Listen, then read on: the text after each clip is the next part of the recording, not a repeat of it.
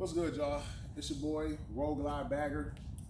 Just want to talk to y'all a little bit today about my 2017 Roll Glide Custom. And I want to drop a few nuggets about the audio install and about the DSP. When you're installing your new audio equipment on your bike, when you're installing aftermarket equipment, and you're getting rid of a lot of the OEM, the manufacturer equipment, it's very crucial when you're spending a lot of money on new audio equipment. It's very crucial to protect your investment with a DSP. I have here the Rockford DSR1. I'm not saying that it's the best DSP, but I'm saying this is a pretty good one. And one of the reasons why I went with this DSP is because I feel like this is the one that is the most user-friendly. I did a lot of reviews on different DSPs. Also, not only was it user-friendly, it's also at a good price point as well. These Rockford DSR1s usually go for around $250. Some of y'all might think that's a little bit expensive, but when you're looking at all the different things you can do with this DSP, I mean, it is very convenient. It is very amazing. The different types of the technical capabilities that it does, being able to control your crossovers. If you don't really know what crossovers are, the crossovers are basically meaning that you can restrict certain frequencies, like bass frequencies on your speakers. Like if you're running subs, you can restrict your subs, which is usually most people buy those. You typically want to buy those for bass. You want those to pay your low bass frequencies, and if you have a crossover connected to it, a lot of times those speakers, really technically to a certain degree, are full range. All speakers have a wide range of frequencies. But the beautiful part about the crossover, and because a lot of speakers come with crossovers, but the beautiful thing about an external crossover that's inside the DSP is it allows you to control specifically which frequencies you want that bad boy to play. If you got your subs in the back and you're trying to tweak it and you're trying to get a specific sound, it's going to help you hit the hammer right on the head where you want that low bass frequencies to play. With your coaxes or your components, with your tweeters, if you want your tweeters playing real high frequencies, okay, or if you don't want them to play such high frequencies, if you want to put them on high pass where they're playing 18, 19, 20,000 hertz. If you want a band pass where you don't want to play past 17, 18,000 hertz, you don't want those high frequencies. Maybe you want the mid-range. I mean, but that's all depending on your particular preference on what sound that you're trying to achieve. So what I will say about this bike is, let me show you guys something really quick. So I had the ground zeros, I had the GZs put on the bike last week. Also, let me show you this. I had the ground zeros put on here. I had the ground zeros put on here just a week and a half ago, and man, when I say they play bright, they play pretty loud. Do not let people discourage you. I have buddies that told me that they were going to go with horn, they were going to go with tweeter horns, they were going to go with components. Me personally, preferably, I decided to go with coaxials because I did my homework, I did my research, and I usually do a ton of research before I make an investment on anything. And when I say I do not have absolutely no envy, I have absolutely no regrets. These GZs, when I say they pound, this is a full range coaxial speaker that is the specs on it that the manufacturer says that it'll play from 50 hertz all the way up to 20,000 hertz. And man, when I say these play awesome bass, when I say they thump, they play pretty damn well. They play pretty damn low. Of course, it's not a sub, it's not an 8, it's not a 10, so you're not going to get a whole lot of low bass sub frequencies. But when it comes to mid bass, when it comes to low bass, and some of those, it's on the cusp of some sub frequencies, but they play pretty good bass, and they play the mid range and high ranges even better. They hurt my ears. In the bags we got the Diamond coax subs, the MS69CX. This is a 6x9 and from Diamond, and they say that this is a coax sub, meaning that it's going to help play lower bass frequencies. This thing sounds phenomenal. I actually believe that I'm not running enough power to this. So right now, this is a basic 4-speaker setup, because before, when I first got the bike last year, it was just 2 speakers running off the hard tunes, running off the manufacturer setup.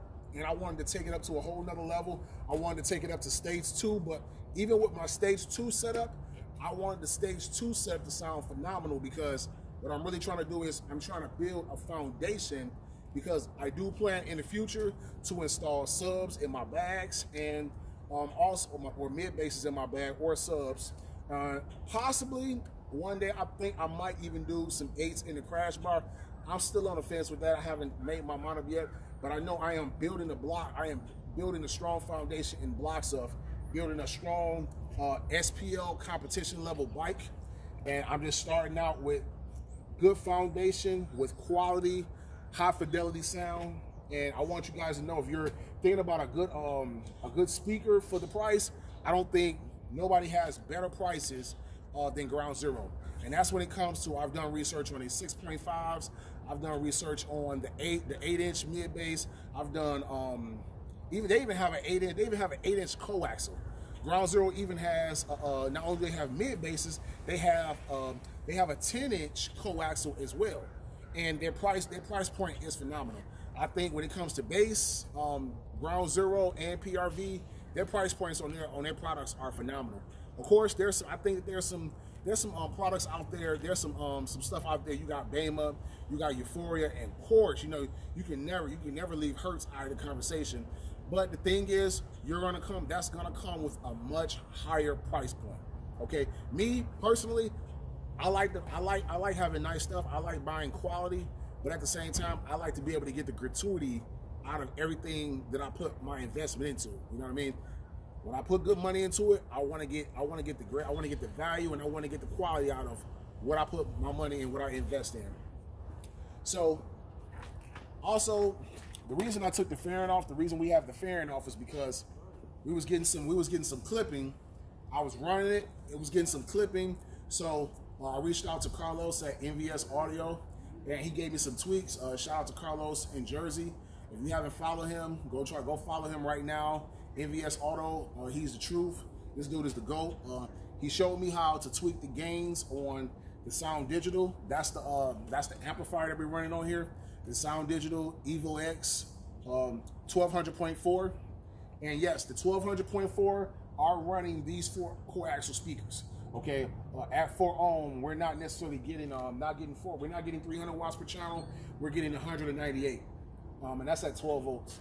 With the bike running at 14 volts, we're getting around 200, it's over 200, about 220 watts per channel. Also, the beautiful thing about this, about your DSP, is the guy that I originally had do the install. I really believe them guys they did a really good job on the build quality, but I don't really think they really knew very on a high level of how to tune the bike, how to really tune it, because to me, the overall output wasn't what I felt that it should be, considering that I went with a 1200 watt amp. I went with a 1200 watt amp because I wasn't playing no games. I want this thing to beat when I'm on the highway, when I'm at 70, 80 miles per hour, when I'm really pulling back on the throttle, when I'm really opening it up. I still want to be able to hear my music over my pipes, okay? So it was clipping a little bit. So what I did was, we actually turned up the gains. What we actually did was, on the input level, we actually flipped the input level over to high. Okay, we flipped the input level on the DSR1 over to high, and then we tweaked the gains on the amp. A lot of people feel like the gains. A lot of people have this thing with gains where they feel like gains increase volume. I'm gonna say this, to a certain degree, the myth is true. Gains will equivocate to power, but it's not a volume knob, it's a power knob. Because of course, When you open up your gains, now you're allowing your amplifier to match the amount of power that's coming from your head unit, that's coming from your radio, okay? But if you have your gains turned down, that means that your amp isn't gonna match that power, okay? So you understand that you can't get your, first of all, your amplifier isn't gonna reproduce power if it's not getting enough juice, if it's not getting enough power from your battery and from your circuits and everything. So you gotta be able to run juice, you gotta be able to run power to the amplifier, and the more you open up those gains, the more power that your amplifier is gonna allow to come in, okay? Which end result is, that's gonna give you more volume, that is gonna give you more power, okay? Now, here's the catch. That comes with a catch though, okay? Because I know some of y'all thinking, man, you're gonna blow your speakers to smithereens. On the tail end of that, we went inside the DSP and opened up the app, and I carefully tuned back. I actually did a band pass. I actually did a band pass on the 6x9s, okay, and also I actually tweaked the high pass filter on the GZs on the front. So we took them up, I scaled them up to 100 hertz. They're at 100 hertz. I might even pull them up a little bit more, considering I got the gains turned up past halfway. So I just wanted y'all guys to keep that in mind, that these DSR1s do come in handy. These things are amazing. It'll help you tweak when it comes to your clipping. It'll help you tweak that. It'll help you achieve that high fidelity sound.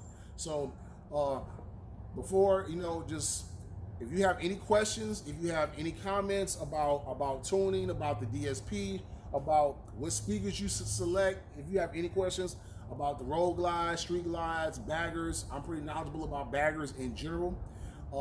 Just don't forget to hit the comments, hit the like, comment, subscribe, and I'll holler back later, y'all.